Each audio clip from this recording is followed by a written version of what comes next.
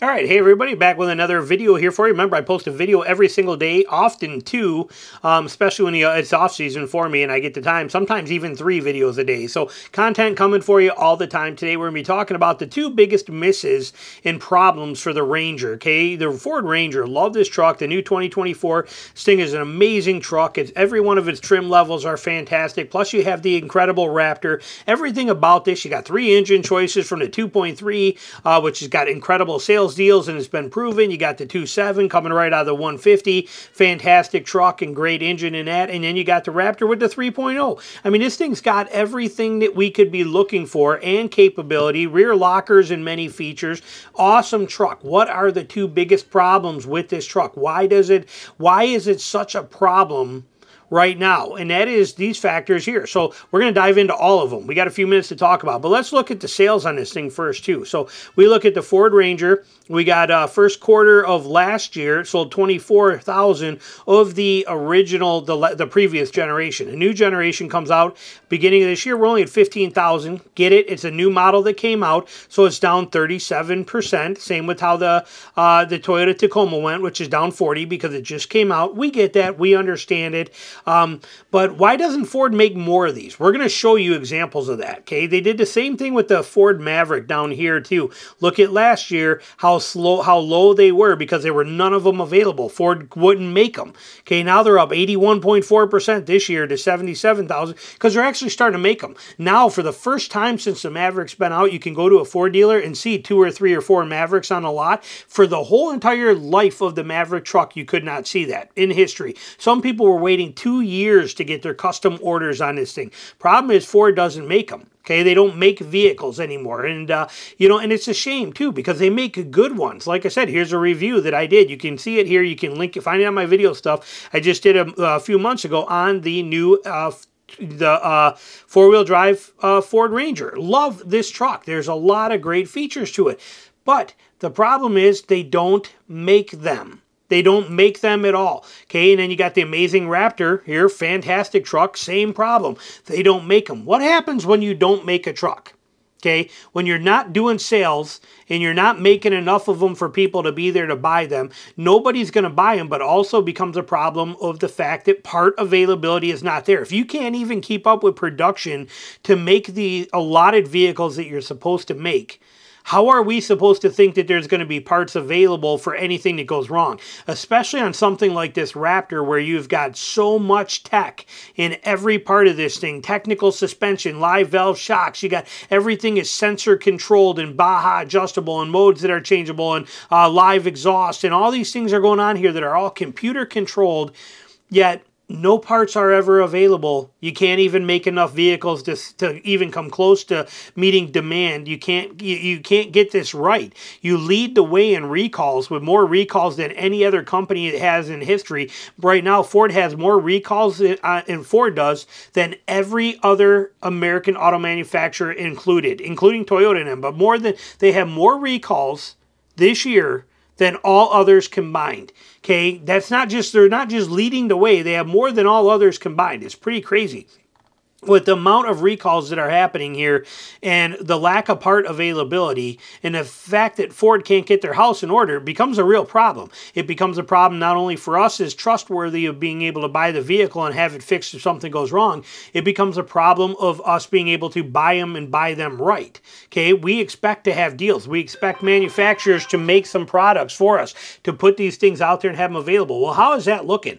Well, I just made a video a couple of days ago, right? Well, a couple days since you see this, but no more Ford Ranger parts. I made it yesterday, 14 hours ago, but you can see they're had to close the order banks on a Ranger Raptor because they don't have any parts available. You can't get parts for them. They can't even get parts to build them. How are you as a customer going to get parts to repair them when things go wrong? And then if they do, say they get 10 parts in, do you think they're going to give one of those parts to you, somebody who already bought and paid for a vehicle? Or you think they're going to put them into 10 ones that are sitting there on the production line ready to go out that they can sell? So you're stuck left hanging on the back burner on this, which is a definite bummer. So let's look at the numbers. How are they looking out there comparatively? What do we got out there? Let's put our money where our mouth is. Let's look. Here we go. We take a look at Auto Trader. 2024 Ranger vehicles, four-wheel drive is the only thing I picked. I did not change any trims. So whether you want an XLT, Lariat, Raptor, doesn't matter. We put them all in here. We got every single 2024 Ranger available that is four-wheel drive, and we got 6,000 of them, 6,400. 6,400 across the entire nation of all trim levels. That is horrible. Okay, that is horrible. They just not making enough of these things to even come close to being comfortable. They're nowhere near it. This is falling way, way short. And you can see the deals are not that, they don't come in that well because of that. How is it doing compared to competition? Well, if we look at the Colorado, okay, the Colorado, same thing. All we did was select Colorado's, no trim change, all-wheel drive. So whether you want a Z71, ZR2, a Trail Boss, left all of the trim levels available here, and we have 9,500 of these. And then if we kick in its twin, the Canyon, we got same exact results here, but we got, same search results. We got 43. So we got basically 14,000 of the GM twins versus 6,000 of the Rangers. How's everything else doing? Well, we look over here at the Tacoma. We got 15,000 Tacomas. 15,000 Tacomas, four-wheel drive models, any trim level. Okay, this is insane that we got, and you can see how Tacoma, which usually is the one that's always behind schedule and behind on stuff. Toyota usually is very sloppy with inventory, but Toyota is actually kind of leading the way, but they're right there on par. You got 15,000 of these, and you got 14,000 of the Canyon Colorado combo, okay? That gives buyers choices. That also gives buyers pricing and options and value and ways to do things. Even the Toyota in here, too. Look at this. If we hit this, we go by lowest. Look at some of the deals that are out here on these things, okay? Let's see if they're going to show us any with MSRPs. Come on, what are they doing here? They're not showing us. I have never seen this before on here. Why are they doing this? They're just showing us MSRP on this. This is upsetting me. I'm not sure what's going on. We're going to bounce a few pages ahead. See if this is going to change that crap. I don't know what they're doing here. Here we go. But even here, we're seeing 37 out of 30. You're seeing discounts on Toyotas that are pretty good. We're seeing that right off the bat. A couple $1,000 off, $2,000 off. What if we go back one page and bounce back, see if we can get rid of whatever the crap was going on the front side on this. Yeah, see right here, look at $2,000 off. So we're seeing deals on these Tacomas, which you never see.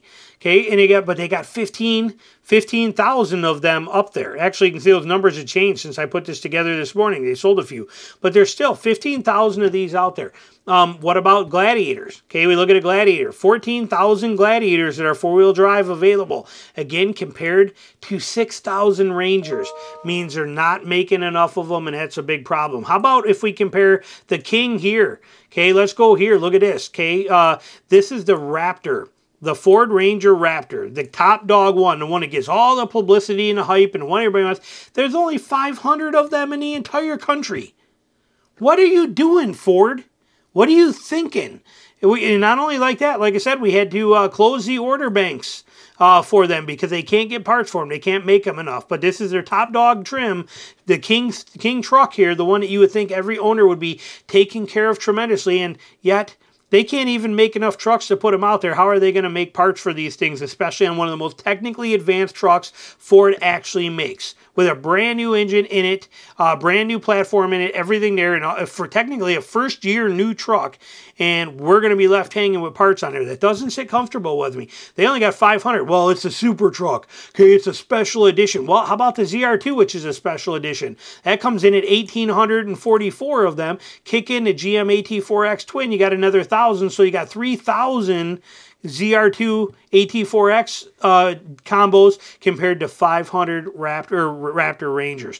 Problem is, with Ford, they're not making enough. Their house is a mess. Their management is a mess. Their quality control is a mess. Their recalls are a mess. Their warranty is a mess. All these things are a mess. They need to get this stuff in order, especially when it comes to the mid-size trucks. Both the Maverick and the Ranger suffered tremendously, and it is their biggest problem. If Ford would get their head out of the rear end, make these things right and make enough of them and put some parts on the supply tables so they're there for us, these would be much bigger sellers. And the prices would come down and be much more realistic than the crap we're seeing here from them. Customers don't want to deal with this, and we live in a time where people are not going to pay over MSRP. They've been there before and done that through COVID, and they've seen what happens, and then they're all upside down in their loan. And if you spend an extra $10,000 here, you spend 20 grand extra. Look at this, $20,000 over MSRP.